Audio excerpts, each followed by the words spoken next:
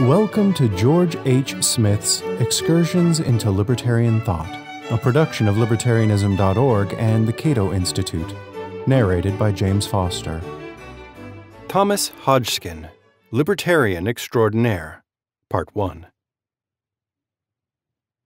The Englishman Thomas Hodgskin was born December 12, 1787. His spendthrift father, despite making decent money as a storekeeper at the Chatham Naval Stockyard, managed to keep his family in dire financial straits, so he sent Thomas, who was barely 12, to serve as a cadet aboard a British warship. Although he served with distinction during the Copenhagen expedition and rose to the rank of lieutenant, Hodgskin detested his 12 years as a sailor. For one thing, it deprived him of an education. His access to books was limited, so he could do little more than reflect in the midnight watch, on the solitary deck, on the wide ocean amidst the wildest or the most peaceable scenes of nature, before I had acquired a sufficient stock of material. Hodgskin's independent spirit, his intense dislike of unjust authority, and his determination to make a powerful resistance to oppression every time I was its victim, were not well suited to the rigors and harsh discipline of naval life. Thus, when it became clear that he would be passed over for promotion, Hodgskin complained of the injury done to me by a commander-in-chief to himself in the language that I thought it merited. This, of course, only made matters worse. Hodgskin, at age 25, was forced into retirement at half pay, after which he wrote an Essay on Naval Discipline, 1813. A scathing indictment of conscription and the brutal conditions endured by British sailors. Hodgskin's experience with the horrific punishments inflicted on British sailors for even minor offenses caused him to question both the justice and utility of the supposed right to punish. British sailors, who typically hailed from lower-class backgrounds, were frequently pressed into service against their wills, and their officers tended to view them as brutes who could be controlled only by the lash. Hodgskin, who by this time had read John Locke, William Paley, and other moral philosophers, had a different opinion. Humans created by God with similar passions are everywhere made alike. Many individual differences are caused by different social and political environments. If the English tended to be happier and more virtuous than people from other nations, this was largely because they were less governed than other nations. And if English sailors appeared more brutish than other Englishmen, this was owing not to any inherent defects in their natures, but to the barbarous conditions of naval life. In short, if you treat men like brutes, they will behave like brutes. Press gangs and conscription, according to Hodgskin, should be abolished and replaced by voluntary short-term enlistments. Pay should be increased so that sailors can afford a decent standard of living, and the draconian penal laws of the Navy, which were applied arbitrarily without recourse to due process, should be eliminated. If there must be punishment, then the Navy should follow the example of the civilian courts in England, which do not punish the innocent and which are administered according to impartial laws, not by the whims of superiors. As Hodgskin, who was remarkably frank about his motivations, would later note, his Essay on Naval Discipline was an emotional reaction to his unjust treatment by superior officers. I was angry at being punished when I thought I was doing the duty of a good man and a good citizen. Hodgskin used his anger to spur further investigations into the right of punishment. This anger made me read books on the subject, and I sought in vain. I sought and still seek in the writings of celebrated authors for any justification of the right to punish, and the result of that was a system of opinion which, as far as I have read, may be called, on the whole, peculiar. Hodgskin would later elaborate upon these peculiar opinions in the pages of The Economist after he became senior editor of that journal, the same one published today, in 1846, a position he would hold for 11 years.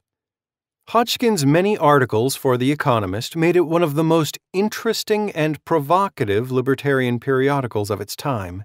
In addition to supporting laissez-faire, voluntary education, and other classical liberal causes, Hodgskin also opposed capital punishment and questioned the traditional wisdom about the efficacy of punishment as a deterrent to crime. According to Hodgskin, most crimes are motivated by a desire to escape intolerable poverty, and such poverty is often the consequence of taxes, economic regulations, and other governmental restrictions of free market activities. If people were allowed to pursue their own interests through voluntary interaction with others, and if they were allowed to keep the fruits of their own labor rather than having much of it expropriated by government, then a good deal of poverty, along with a major motive for criminal acts, would be eliminated. Around 1815, Thomas Hodgskin became friends with Francis Place, the famous tailor and working-class radical of Charing Cross Road.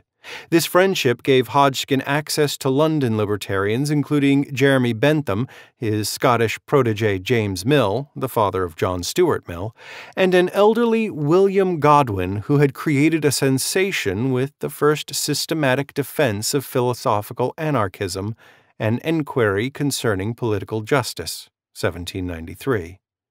Hodgskin felt that his age and other obstacles would make it difficult to embark on a new career. Medicine would require that he learn Latin, whereas law would require that he smother his love of justice. So, given that peace had returned to Europe in 1815, Hodgskin decided to take the grand tour and write a book based on his experiences. The result was his first major work, Travels in the North of Germany, published in 2 volumes in 1820. These volumes combined interesting observations with political commentary on the much-governed countries of Germany. Hodgskin emphasized the inefficiency and waste of government projects. For example, he commented on the inferior quality of state-financed roads in Germany, contrasting them with the privately financed roads in England, and he even suggested that police functions should be placed in private hands. As Hodgskin put it, the real business of men, what promotes their prosperity, is always better done by themselves than by any few separate and distinct individuals acting as a government in the name of the whole. When it is remarked that the prosperity of every nation is an inverse proportion to the power and to the interference of its government, we may be almost tempted to believe the common opinion that governments are necessary and beneficial is one of those general prejudices which men have inherited from an ignorant and barbarous age, and which more extensive knowledge and greater civilization will show to be an error full of evil.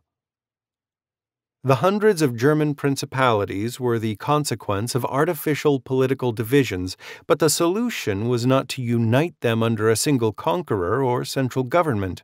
Hodgskin deplored the stupid veneration of great men who mask their personal ambition and self-interest in the rhetoric of the public good. Instead, the Germans need only chase away their different masters to make them all sensible that their interest is everywhere the same. Thus did Hodgskin defend the spontaneous social order that emerges from private property, voluntary exchange, and the natural harmony of interests as explained by Adam Smith and other political economists, while excoriating the square, mechanical unity of despotism and economic regulations that transfer wealth from the productive class of laborers to the unproductive class of rulers. Hodgskin did not recommend a parliamentary system such as that found in England as the cure for Germany's problems. The key to England's prosperity lay not in its parliament, but in a vigilant public and a free press that acted as a continuous check on the abuse of power. The evils of society cannot be remedied by acts of parliament. Even public assistance laws and proposals for agrarian reform, however well intended, will not accomplish their intended purposes. Such measures merely create the illusion of reform while placing more power in the hands of legislators. The simple means of making the race frugal is to supply the wants of no man and to leave every man the produce of his own labor. The Germans, like many Europeans, had a false conception of political economy, according to which prosperity can be promoted by means of government.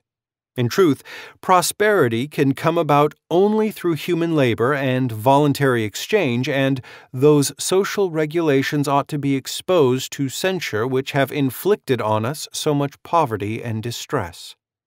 Hodgskin was living in Edinburgh when Travels was published, and this city had long been a center of liberal agitation. While his wife, whom he had met on his travels, was giving German lessons to supplement the family income, Hodgskin was doing his part by writing articles for the Edinburgh Review and other liberal journals. He wrote to Francis Place, "Undoubtedly, the abolition of all restrictions of whatever kind is the great point to be aimed at. We want a destroying legislature whose great business would be to do away with the enactments of their predecessors." Although at this time Hodgskin had a good deal in common with other liberal reformers, his anarchistic tendencies often gave his opinions a radical edge that alienated other liberals. This tension became evident in his reaction to the Peterloo massacre of August 16, 1819. After a coalition of middle and working-class reformers organized a mass meeting at St. Peter's Field in Manchester to call for parliamentary reform, the crowd was attacked by mounted soldiers who killed 11 people and wounded around 400 others, including 100 women. Although this incident was universally condemned by liberals, they typically focused on its supposed illegality and condemned it as a violation of the British Constitution.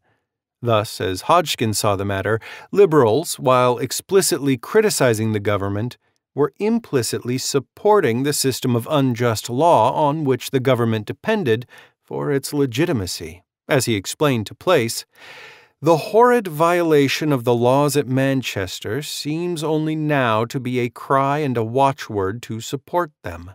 Productive as it has been of miseries, it is our miserable constitution, we are now told, we must defend and support. I am heartily sick of such nonsense. I should like to know the single law that is worth an honest man's struggle. I do not know one that of itself is worth supporting, but all men seem to think it is better to be sabred by hussars or shut up in bastilles according to rule than trust their fellow men. They seem to think it better to be fleeced according to rule than to run the most remote possibility of living according to reason."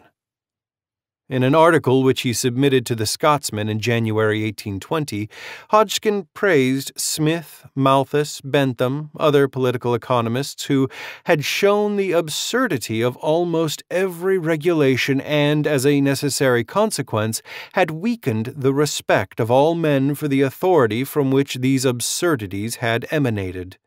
But the Scotsman declined to publish this article, probably because Hodgskin pushed his critique of law into an anarchistic direction that few liberals could accept. Whereas Jeremy Bentham and his followers had criticized bad laws as the consequence of sinister interests, that is, the landed aristocracy, Hodgskin extended this perspective to all governmental laws while contrasting them with the natural laws of social interaction. All governmental laws are designed by ruling oligarchies to further their own private interests, and these laws conflict with those natural laws of society that serve the general interests of the people. This recurring theme would later receive an extensive treatment in Hodgskin's most important book, The Natural and Artificial Right of Property Contrasted, 1832. Thank you for listening to Excursions. To learn more about libertarian philosophy and history, visit www.libertarianism.org.